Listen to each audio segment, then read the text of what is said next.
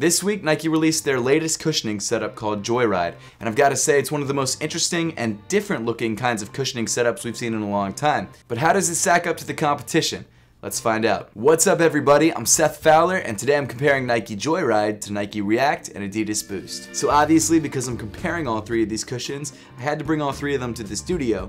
And over the last day or two, I've been running in each one of these shoes, and I think I'm ready to give you guys my thoughts and let you know which one I like the best. In this video, I'm not really going to be comparing the uppers of each one of these shoes because by now you probably have a good understanding of Adidas Flyknit and Nike Flyknit, and because the Nike Joyride is pretty much made up entirely of Flyknit on the upper, it's a pretty similar experience to what you get on the Nike Epic React. Of course, there are pros and cons to the Flyknit versus the PrimeKnit, and I'll make sure to leave a comparison video at the top of the screen where I talk about the differences between each. But like I said, for this video, we're just going to be talking about the cushioning technology, so I'm going to try and keep this one short and sweet. Starting things off with the old standby, we've got Boost, which was originally released in 2015. As you could probably tell from the styrofoam type look on the midsole of the sneaker, Boost is made up of tiny little Boost pellets that are compressed and heated together until they expand into the mold of a midsole. When Boost was first popularized, it was hailed as the most comfortable cushioning technology of all time. And I've got to say, at the time, I totally agreed with that. It was the first shoe that I really stepped into and went,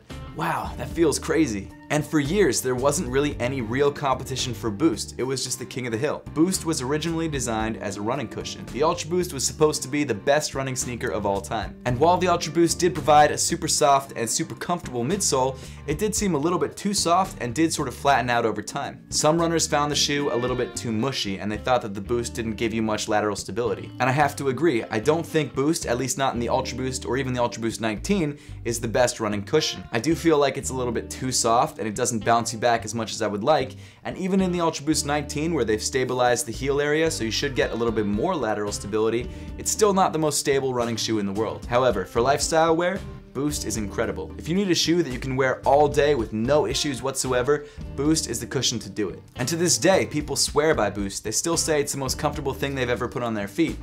And I've got to say, it's still insanely comfortable. Then, a few years later after Boost was first released, Nike released the ironically named Nike React cushion. It's ironic because they were reacting to Boost, if you see what I'm saying. React quickly became Nike's flagship cushioning technology, and for running, I definitely prefer React. Nike React is significantly softer than Nike's outgoing Lunarlon technology, but it's not as soft as Zoom X, which is almost too soft in certain conditions. React, although slightly less soft than Boost, at least in my opinion, I've heard differing opinions on whether people think React or Boost is softer, but I think most people agree with me that React is probably the less soft version. I find React better for runs because while still soft, it offers a lot more response and a lot more bounce. I've run in these Nike Epic Reacts a lot more than any of my pairs of Ultra Boosts, and while some of those pairs of Ultra Boosts have bottomed out, this one hasn't yet. It's been pretty surprisingly durable. And even though the footprint of this shoe is slightly thinner than the Ultra Boost, it still feels a little bit more stable, and that's because I think the foam is slightly more firm. But when it comes to overall comfort, I think I still prefer Boost because although the React is still soft and comfortable, it just doesn't have that cloud-like feel of Boost. And then finally, we get to Nike Joyride, Nike's latest cushioning technology. As you can probably see, Nike Joyride is made up of tons of little tiny TPE beads. TPE is essentially a mix of rubber and plastic, so if you were to squeeze the beads, you'd feel more of a rubbery feeling than a foamy feeling. This particular shoe, the Joyride Run, has 4 different pockets or bags of TPE beads. The reason Nike created these segments is to prevent the beads from sort of totally displacing themselves in certain areas so you wouldn't ever bottom out. Something else that's kind of interesting that Nike did with this shoe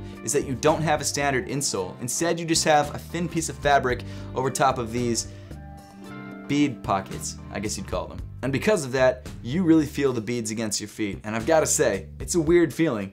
It almost feels like your foot's falling into a tiny ball pit, and the balls are just kind of coming around your foot. This metaphor's getting weird. Large round sand, just go with that, large round sand. The whole idea behind this Joyride cushion is giving you a personalized fit, not so much a soft cushion. And because of that, you get a much firmer ride in this shoe, more than I think you would expect. Apparently Nike Joyride was designed as a recovery technology. It's something that you wear on your slower running days. Joyride is meant to alleviate pressure points by having the beads displace around your foot. So when you're running in this shoe, you're not really gonna get any sort of bounce or springiness from it. You're just gonna get impact absorption. So when you think about the cushion in that way, it does make a lot of sense. No, it's not gonna be anywhere close to as soft as something as Boost or React, but it should help you alleviate some of the pressure.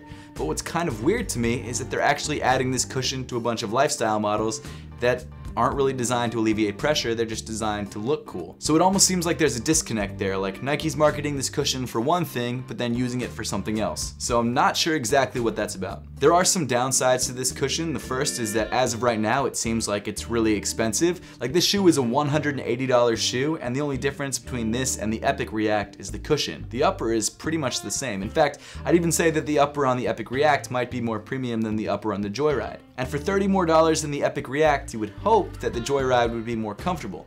But in my experience, it's just not. Another thing is how the beads feel on your foot.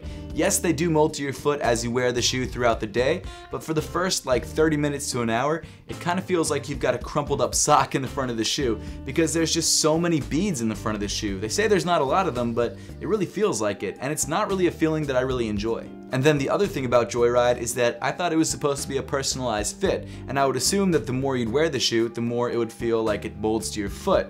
And I have found that throughout the day the shoe does seem to mold to your foot over the last like 4 days that I've been wearing the sneaker.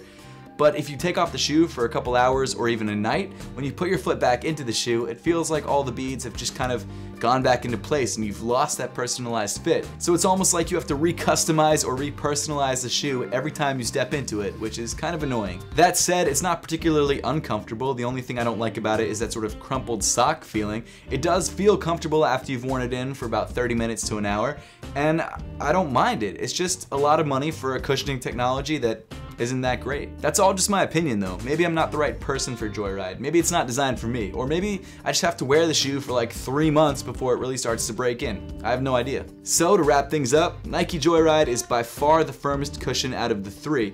It's designed to alleviate pressure points and to personalize itself to your foot, which I think is a good thing. However, I don't totally think this cushion is for me, and it's not something that I would really wear if I wasn't running. It's definitely not a bad feeling, it's not uncomfortable, but when you have options like React or Boost, I would definitely go with these over this. As for React, this would be my favorite cushion for running because it gives you great response, great bounce, it's super comfortable underfoot, and it doesn't feel unstable. And then for lifestyle wear, Boost is still life. You can't get this sort of cloud-like feel from any other cushion, and I absolutely love that about it. But now I would love to know your thoughts on these 3 different cushioning technologies and which one you like best. So make sure to leave those comments in the comment section down below.